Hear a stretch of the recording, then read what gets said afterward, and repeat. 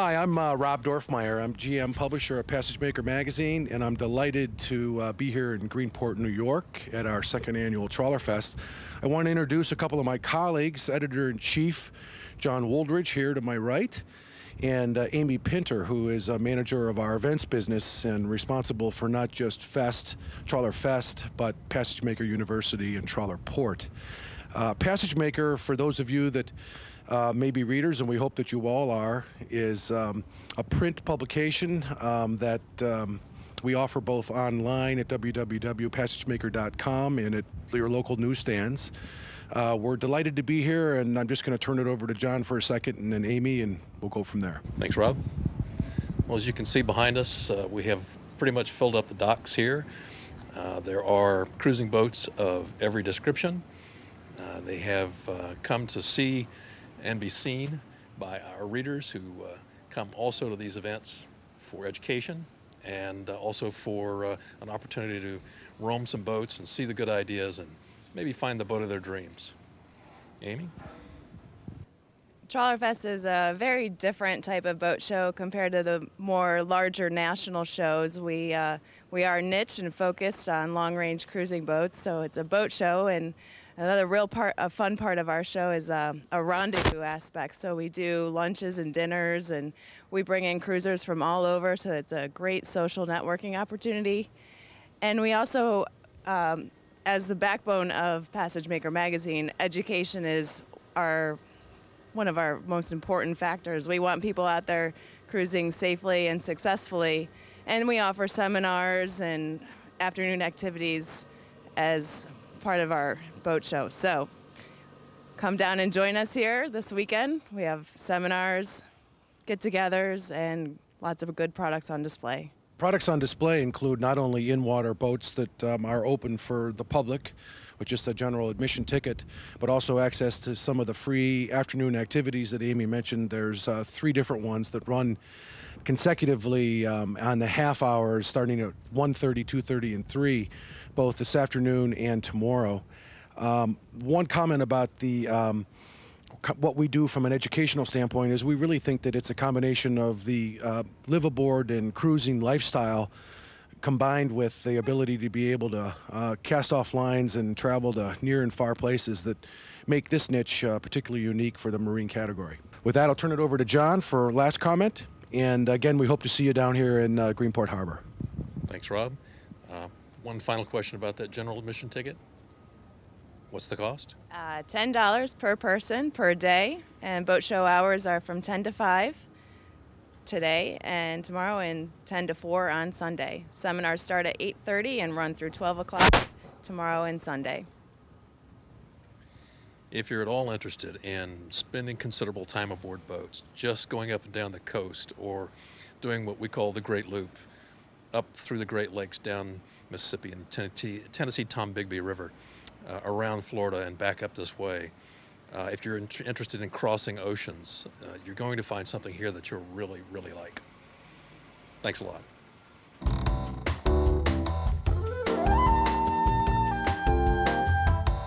Will and Vicki Cook from Mystic, Connecticut, and we own a 36-foot Saberline, which is a power boat, cruise all over New England, which has some of the best harbors to visit anywhere in the country, I believe. So we love it. We go weekends, and then we take a couple of weeks. The trip to New York was planned this year, but it got rained out.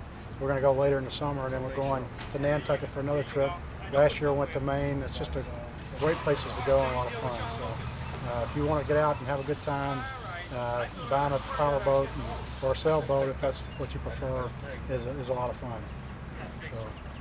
No, we have a great time. Vacation for a week. The boat's the thing to do, so it gets us out, gets us having fun, and has us meeting lots of nice people and cruising with lots of nice people. And get out on the water and have a good time.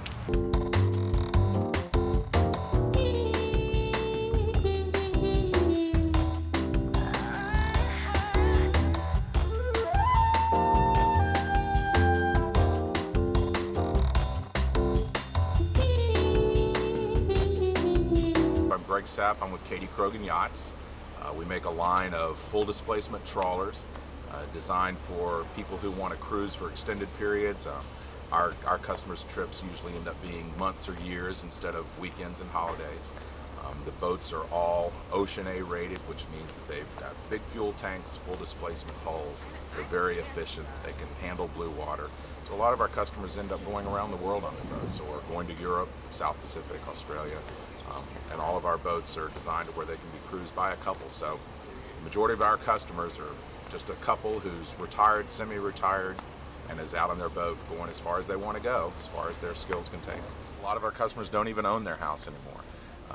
The average customer spends 6 or 9 months a year living on their boat, but fully a third of our owners don't have a house anymore, or they sold the house that they raised the kids in and now they've got a little condo somewhere. They spend 6 to 9 months a year cruising on their boat.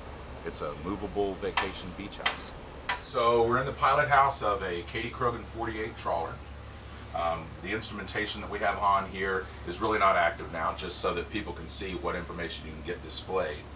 Again, this boat is owned by a couple. They do have a couple of kids that come and visit, but they're working their way up and down the East Coast, and then later this year they'll head down to the Caribbean and Central America and probably be gone for quite some time.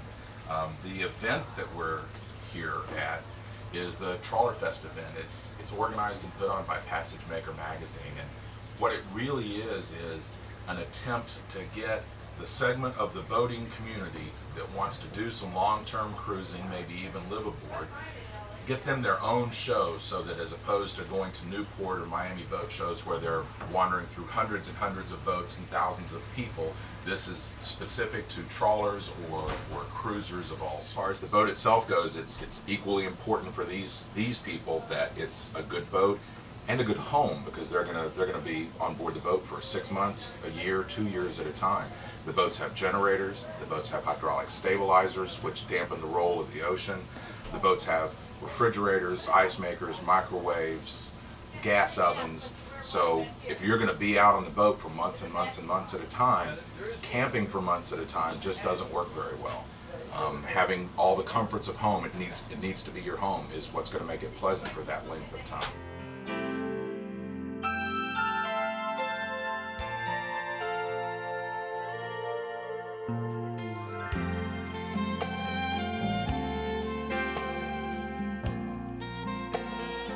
Obviously, people come to the boat shows and they're looking at boats, and they have boats in their heads, and they want to hear about the fuel consumption and the range, and they want to see the engine room, and I always try and remind people that this is the second most important room in the boat, and that's what we were talking about before. There's a dishwasher, there's a trash compactor, there's enough storage to have real pots and pans, real glasses and plates. Again, camping is a really fun sport for a week or two at a time. If you start trying to do that for 6 or 8 months, it can get old pretty quickly. So the boats that you'll see that are really the trawlers, the builders have all spent a lot more attention on the galley, the storage, the accommodations, just like the salon or living room that you can see here, because the boat's got to be comfortable.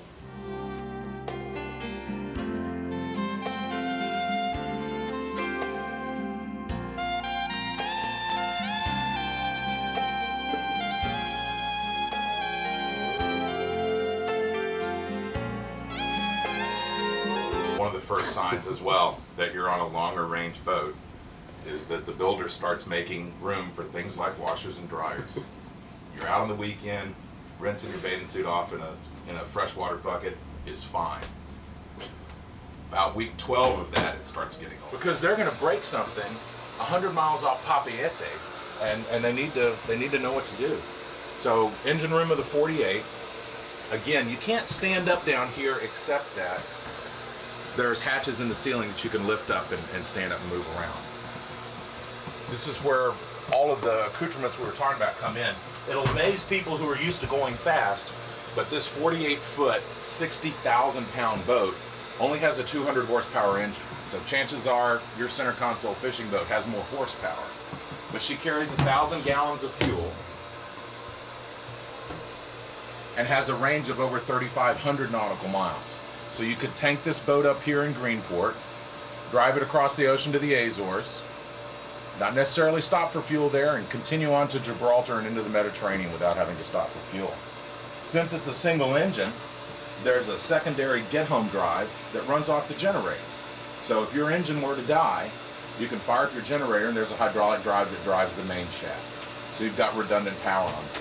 And the rest of this is batteries and electrical systems that run air conditioning, heat, everything that you can run at the dock, you can run while underway.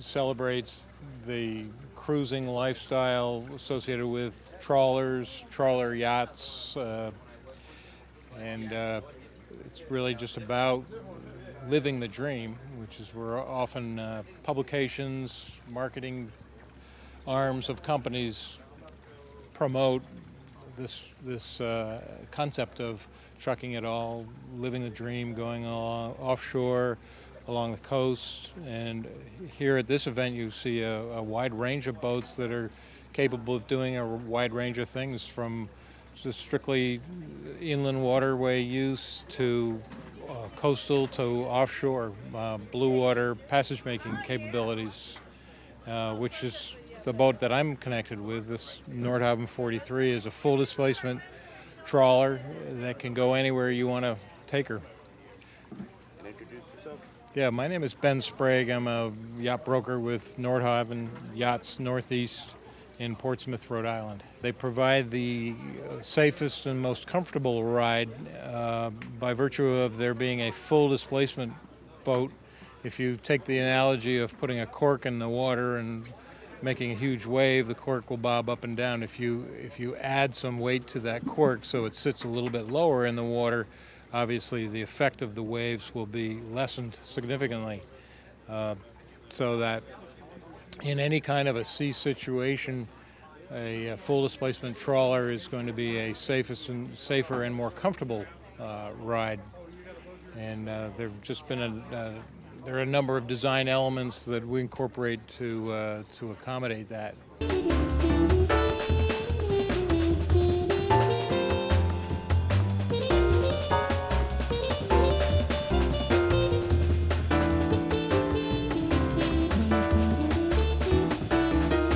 How you doing? My name is John Rogers. I'm here with Wild Yacht Sales out of Essex, Connecticut, and so far the time has been excellent here. Very festive atmosphere. We've had a great time, and the boat turnout has been excellent, and a lot of great boats here. And I ended up with a Nordic tug to pretty much have a boat that I could comfortably live on, enjoy, and still be able to travel good distances and be comfortable. And I've loved every minute being on it. The purr is nice and quiet.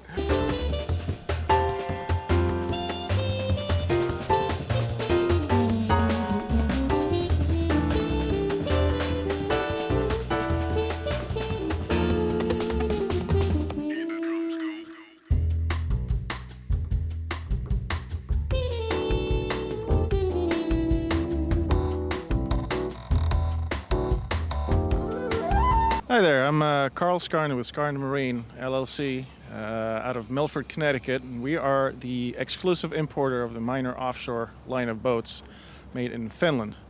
We're standing on the 31, the offshore 31 right here. It may look like a trawler, however, it is not really a slow boat. It's got top speeds of up to 40 knots. It can really move, and it's a great rough water boat. And also, as you can see, one of the really nice features, besides the pilot houses, is the walk-around recessed decks that go all in one level around the entire boat. Very nice and safe for kids.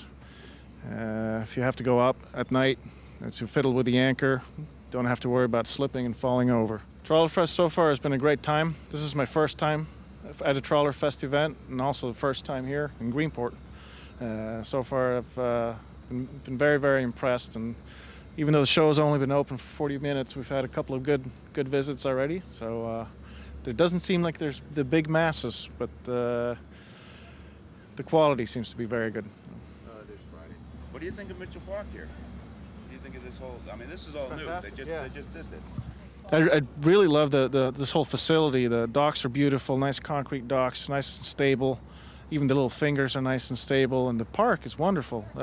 Really nicely maintained, and the facilities, the bathrooms, and the showers up there are top-notch. They're really nice and clean, and I can highly recommend coming to visit this place.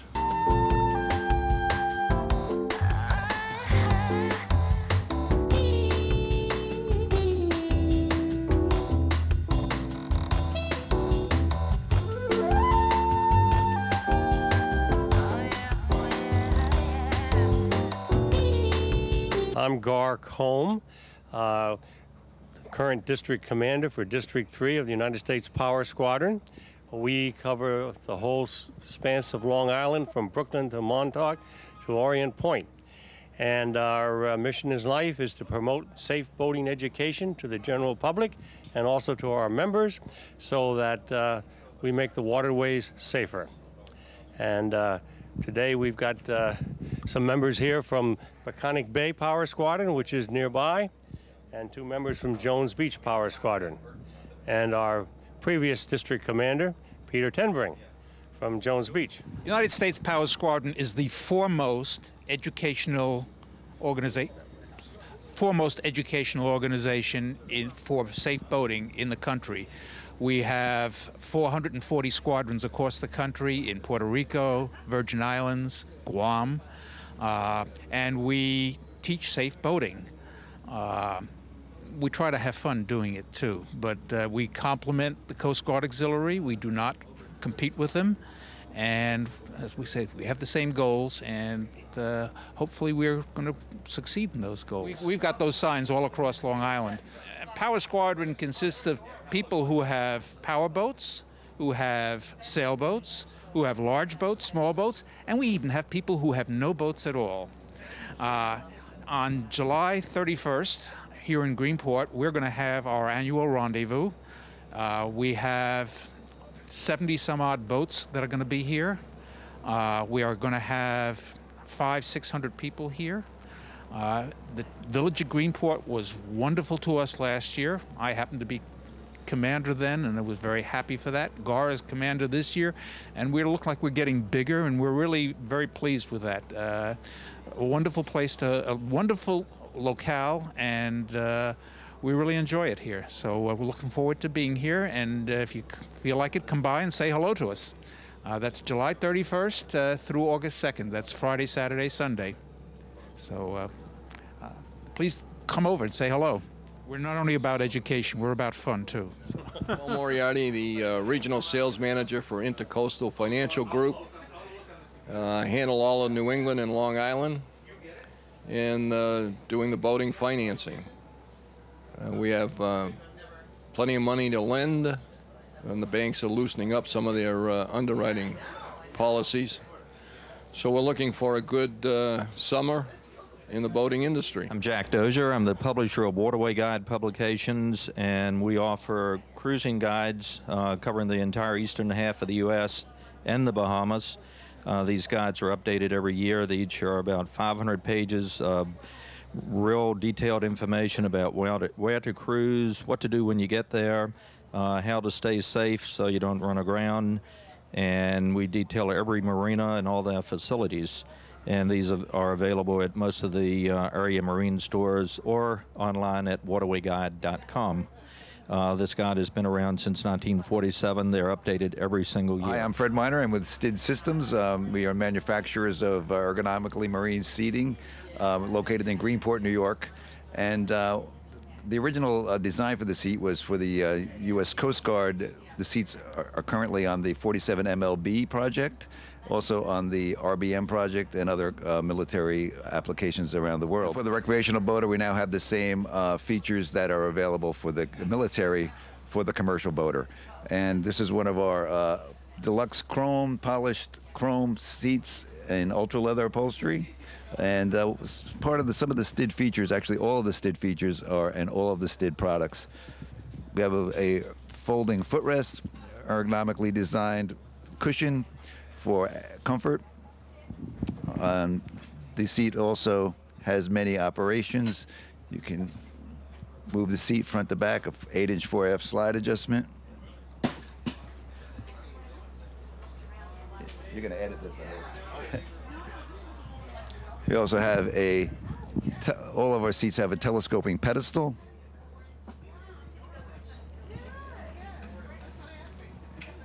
And then you can fold the footrest up if you would like to operate your boat bolster.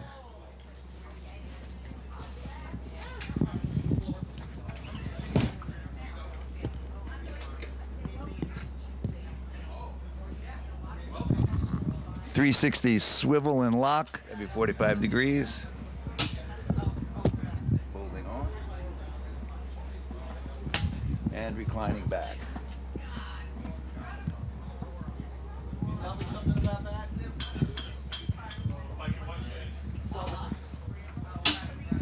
Seats are also available in several finishes. We have powder coat finishes or deluxe chrome finishes, a variety of upholstery choices in vinyl or ultra leather. Plus, you can supply your own leather if you'd like. Customers do that all the time. We have a lot of seats on very exclusive high-end yachts, super yachts. We're very popular in the trawler families, which you can see out on the docks here today. Once again, we are manufacture these right in Greenport, Long Island, New York. Our factory is right around the corner from the Trawler Fest here today. Hi, I'm Bill Wasson from Stazo Marine Equipment. We're located in Thomaston, Maine. We are a Dutch company, and we make cork decking material. It's, as you can see in the back here, it's something that's very productive for boats. It's a very cool product. In that it never gets hot, like a lot of other deckings that cause you to burn your feet when you're out. It's granulated cork. It's bound together with a urethane mixture, poured into molds, and then put under high pressure to cure. And it's a very high density, resilient material. Still got a little bit of cushion for your feet, but very durable. We also make steering wheels. You can see a few of them over here. These are all made in Holland, and we import them to the country and now sell them pretty much all over the North and South America. We're here at Trawler Fest, just another one of our boat shows that we do. Hello, I'm Dave Trossel with Sterling Acceptance Corporation. We're a nationwide yacht financing company based out of Annapolis, Maryland. We're a long-term participant of Trawler Fest from up here to San Diego to Florida, and of course the one in Solomons, Maryland. It's a great venue, a lot of interesting seminars available, a good mix of boats, and very good quality people looking to learn more about the cruising lifestyle. So we're a real supporter of it. PassageMaker Magazine, they do a wonderful job from an educational standpoint. We're looking for a good turnout. Hello, my name's Anthony Minio, and I represent Northeast Marine Sanitation. We're here at Trawler Fest 2009, and we're here representing both general ecology water purification systems, as well as our vacuum flush and master flush toilets. Happy to be here. Hopefully all are welcome to come down and enjoy, learn about our systems. We only use a pint of water per flush, and we protect our waters by utilizing holding tanks, and we offer clean water, 100% biologically pure water from our purification systems. Hello, I'm Greg Carmen with HelmChair.com. We're a seating manufacturer out of Fort Worth, Texas. We build all different kinds of helm chairs for big boats, little boats, in-between boats. We've been an OEM manufacturer for years, building the chairs for the major builders, and now we're starting to sell to the public. And we've got a full line, and you can see all of our chairs online at www.helmchair.com, and give you all the information and things you need to know about seating. This is a John Deere engine that is used in a lot of the trawlers that are here at Trawler Fest. It's a heavy-duty engine, very popular, standard in a number of the trawler manufacturers, designed to go for long-term cruising. Very fuel efficient and durable, dependable, and all that good stuff. This is 200 horsepower. It's a 6068 TFM 75 is the model. And you'll see a few boats out here that have it sitting there. So the Kitty Crogans out there all use this as the standard power. Basically run them 24 hours a day. They're used in push boats and river boats, and go for the long term.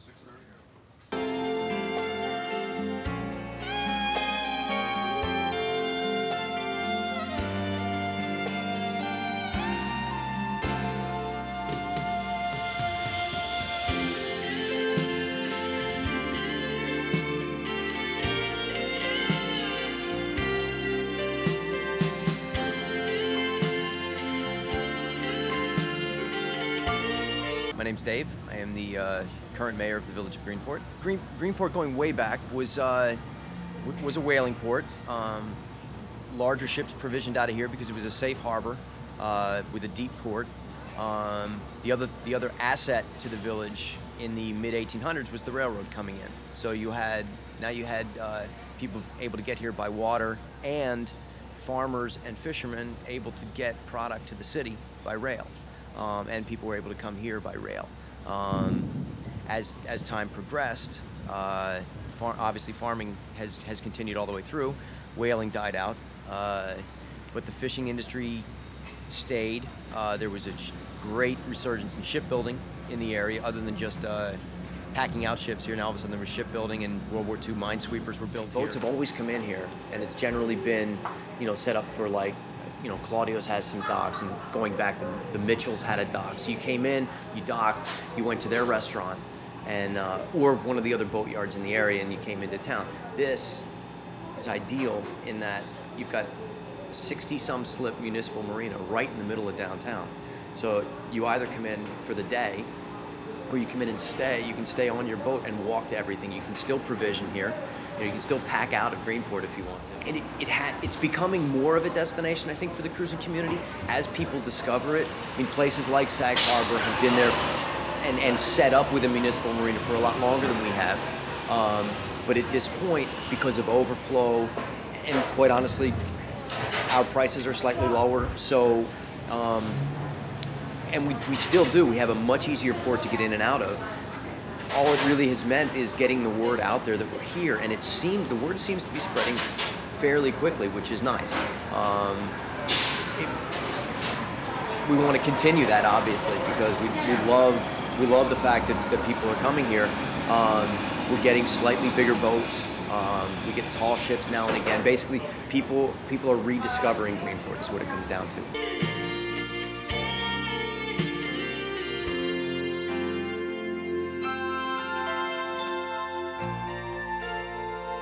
Some of the more general interest magazines, they're struggling. I mean, they cover so many different kinds of boats and sports that you can do on the water.